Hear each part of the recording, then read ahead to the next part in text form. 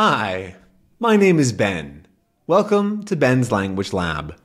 Stories are one of the best methods to improve in a language, and stories with pictures are even better. And so today, we're going to be reading a comic together.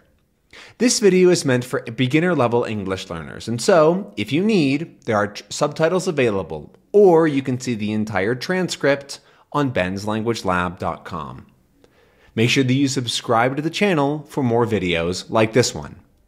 Your job now is to watch, listen, and enjoy. We're still reading Tintin and Red Rackham's Treasure, which is the second book in a series starting with The Secret of the Unicorn. If you haven't seen the other series or the other episodes in this series, click the links in the description to watch from the beginning. All right, let's get learning. So, last time, the Thompsons were trying to scare the monkeys because the monkeys had stolen Tintin's gun. So let's see what happens. I am not expecting anything good to happen. Of course, we see the monkeys have the gun, and they're looking at them, pretending to shoot at them. Bang, bang! And so one of them grabs the gun and pulls the trigger. This is the trigger, the part that you pull back on a gun to go poof, to explode, and bang! It fires a bullet right through Captain Haddock's hat and knocks it off. Thank God it wasn't his head. So the gun falls down, and he says, "That's done it! They've dropped the gun! Look, here it comes!" And so they drop the gun, it's falling down, down, down, koosh, bonk, and then falls right on both of their heads. And then he says, then Captain Haddock says, "Very smart, weren't you, huh? Look, another inch lower and that would have been the end of Captain Haddock." And so, rightly so, he's upset. They shot him right in the head, 1 inch lower. An inch is about this much, right? 1 inch lower would have hit him right in the head. Ugh, that's not a good way to go. So he's a little upset at these two dummies. Anyway, all's well that ends well. Shall we go back now, Captain? No, that's Tintin talking. Anyway, all's well that ends well. Shall we go back now, Captain? We know the island is uninhabited. Good idea, let's go. This is a good phrase. So, first off, what he's saying is that there's nobody on the island. It's uninhabited. That means there's no people living there. Inhabitants are people that live somewhere. So it's uninhabited and it's empty. So they're going to go back to the boat. But he said, all's well that ends well. And so this is a phrase that you might hear in English, and it means that if something ends okay, it's good. All's well. All is okay. Everything is okay. Things ended okay.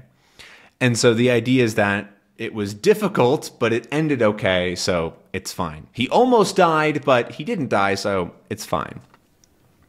And so you might say that if there's something that's difficult or takes a long time or has problems, but ends out okay, all's well that ends well. And so they're going back, walking back. He's got his gun. There's Snowy here, Haddock and the two Thompsons. "Thundering typhoons, I just remembered," he says. "The idol, are we going to leave it here?" So remember the last episode, they found an idol, a statue of Sir Francis Haddock. And so he wants to go back and get it, right? He just remembered, oh, right, the idol. Should we leave it there or should we take it with us? So we'll see what they do. And so now here's the idol on the boat with them. So they went back and got it. And so they're in the little rowboat, right? Rowing. That's called rowing. And so we have Haddock, the two Thompsons who are rowing. There's Tintin and Snowy in the back, and there's the giant idol. And then they're going back out to the Sirius out there. "Ah, what pleasant visions haunt me as I gaze upon the sea. All the old romantic legends, all my dreams come back to me." So I think it might be singing or something like that, or thinking or whatever. But he's talking a little bit fancy, right? What pleasant visions, what lovely thoughts I have in my head as I gaze upon the sea. To gaze is to look, but like a little more calmly, or like to enjoy, right? So if there's a brilliant sunset, a very beautiful sunset outside, you might gaze out at the sunset as you're drinking something. It's not really looking, right? You're looking or seeing, but gazing is an old romantic legends, stories and things about pirates and whatnot. And all his dreams come back to me, right? His pleasant visions and thoughts and stuff and whatnot. And then Tintin says, "Look out, a shark!" As we see that coming close to Haddock's hand. Ah! So he pulls it back, and it jumps up at him. You see it's got its eye, and here's its nose. It kind of snapped at him almost, right? Sharks are these creatures. Thundering typhoons, it almost had my hand off. So it almost took his hand and bit it off and tore it away, right? So that was close. Look, there's another, and there, and there. Quick, the gun. I'll tell them. And so he grabs the gun. He says, "Quick, the gun." Right, there's more. 1, 2, 3. These aren't numbers. 1, 2, 3. Quick, the gun. I'll tell them a thing or two, the brutes. And so what he's saying is that he's going to fight them. He's going to tell them a thing or two. When you tell them something, it's sort of like give them a talking to, or basically he wants to teach them a lesson. He wants to say, "You can't eat me, I'll shoot you," or whatever. And he calls them brutes, you animals. They are animals. They're sharks. Then he shoots at one and it goes, bing! And they all go, huh? Bing! And then he comes up and it's Professor Calculus. Look, there he is. He's taken off his hat and said, "Good day, fellows." And they're all very surprised. Calculus? And then Tintin says, "You know, Captain, I'm beginning to think Professor Calculus's machines may come in very handy for us. They're not sharks at all. They're his machines, his submarines, right? His submarines."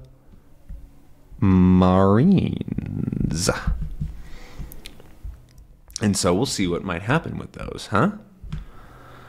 So the next day, they're on the boat again. They have the sharks up on the boat, and it looks like Tintin is getting into one of the sharks. So here he is in the shark with Snowy, of course. Snowy's on the shark too. And Haddock says, "You've made up your mind?" "Yes, Professor Calculus has explained exactly how his machine works. It'll be all right." So he's going to go down under the water. "Stop, just a minute," says Calculus.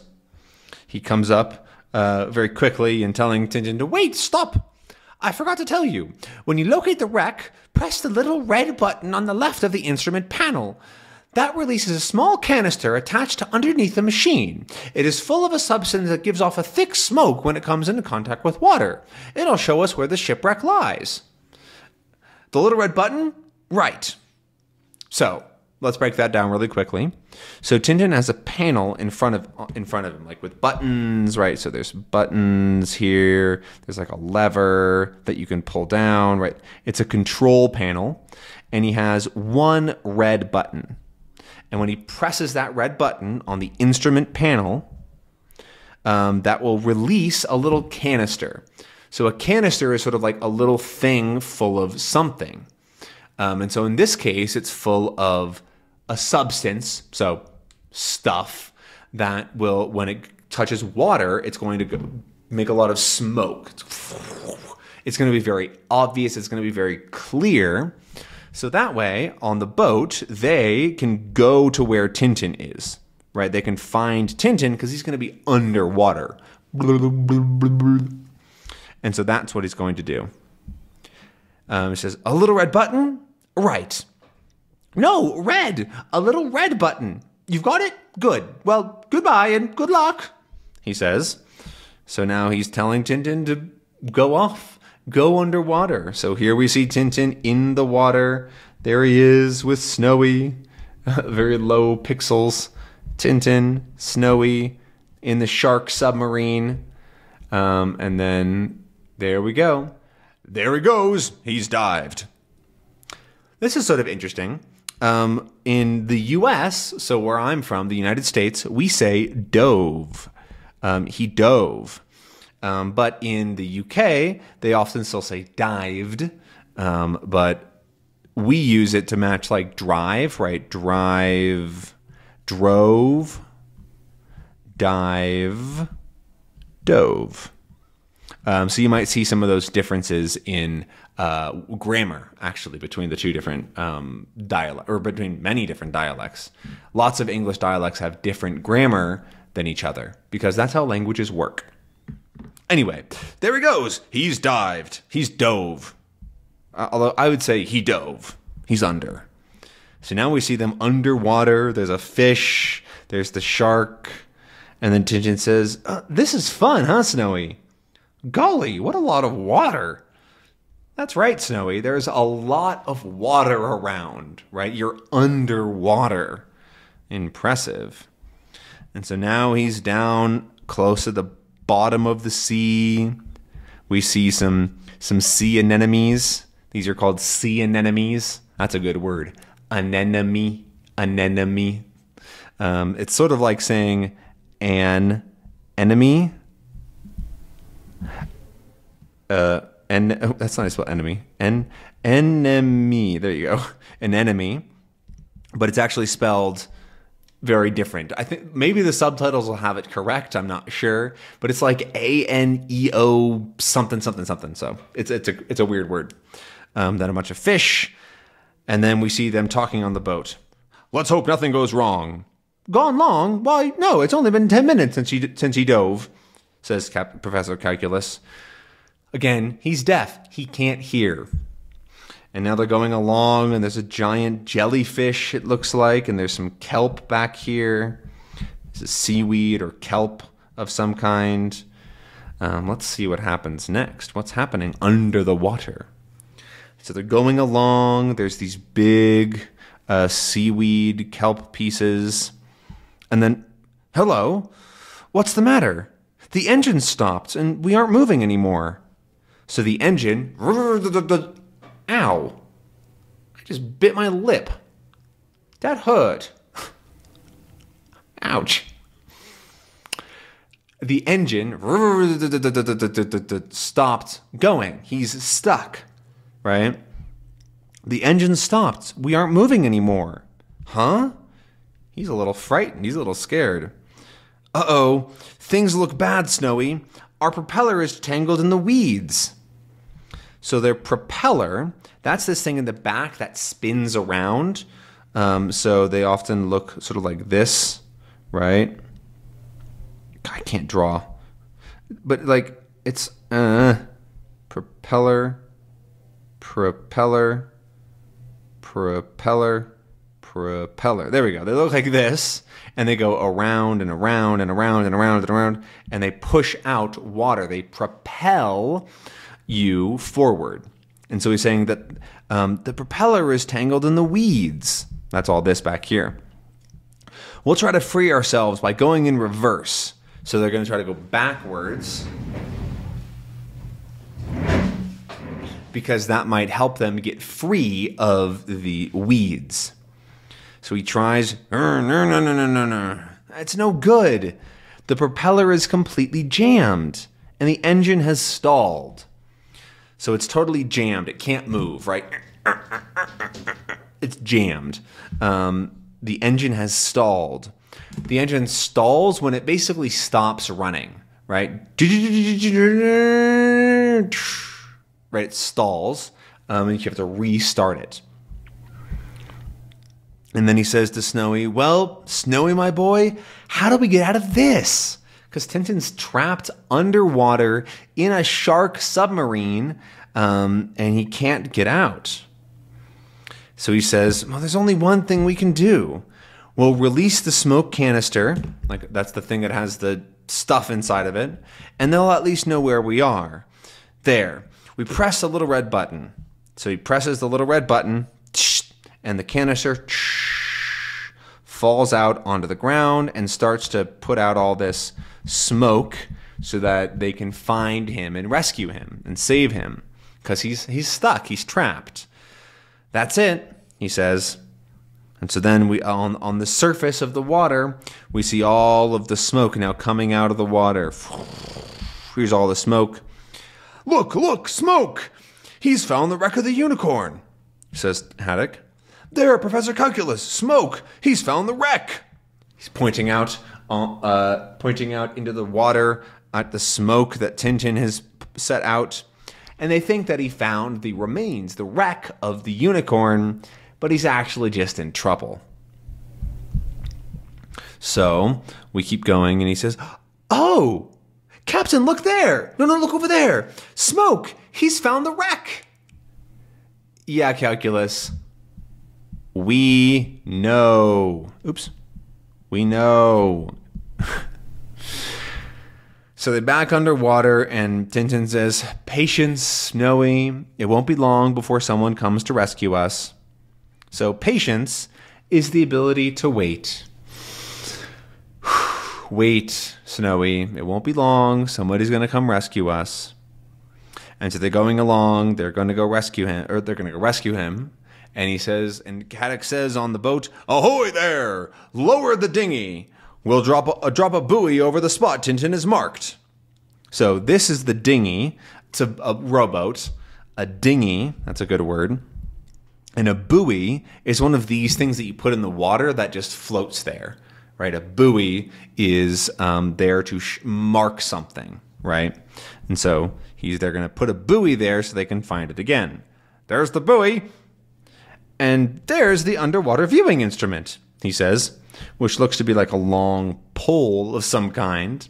And they're going to stick it underwater so they can see, so they can look under the water. So it's called an underwater viewing instrument, I guess. And then we keep going, and Haddock says, "Oh, it worries me a bit that Tintin hasn't come up again." And then Calculus, of course, doesn't know what he's saying, so he responds totally randomly, "No, but I was a great sportsman in my youth." What is he talking about? "And that accounts for the athletic figure I still have," he says. And then Haddock is looking and says, And then to be quite honest, no, it was mostly walking. So he's just talking. He's talking. He's saying he was good at sports and that he's still very athletic, but it's actually mostly walking. He didn't really do any sports. But meanwhile, Haddock is taking the instrument and looking down into the water with the instrument. He's looking down into there so he can see what's underwater. "Let's see. Thundering typhoons! It's not a wreck, it's Tintin," he says. He's looking down to see what's going on. It's not a wreck, it's Tintin. But then Calculus says, "Wonderful! Quick, let me look. Oh, Columbus, the propeller has been fouled by weeds. Can we save him?" he says. So fouled by weeds is just saying it's caught up in the weeds, right? That's what happened to Tintin. So the propeller has been caught by the weeds. How can we save him? Uh-oh. We're going to have to figure out what happens next. Do they save Tintin? I don't know, but we'll see that in the next episode. We're going to leave it there for today. Thank you so much for watching and enjoying. Make sure that you subscribe to the channel and comment down below with how it went. What did you learn today? And remember, transcripts for all episodes are available on benslanguagelab.com. I'll see you next time. Bye.